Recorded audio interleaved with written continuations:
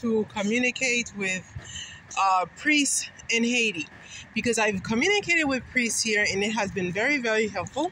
But now with this new law where I'm trying to help people, I realized that it would be very helpful for me as well to communicate with priests in Haiti through, say, references and things like that.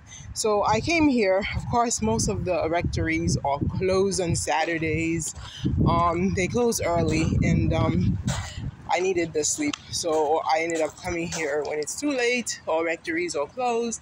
This is one of the most beautiful churches, I think, as far as architectural preservation is concerned. Well, they don't really preserve it. They just leave it as is. So I guess that is preservation, because they don't change it. They don't make new buildings or anything. I think it's just one of the most beautiful places in Miami.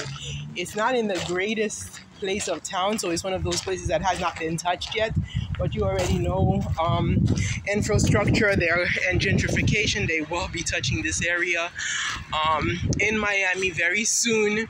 But as far as the richness of what used to be, this church really has it. I don't know if this used to be the old chapel. I guess I would have to do research to find out.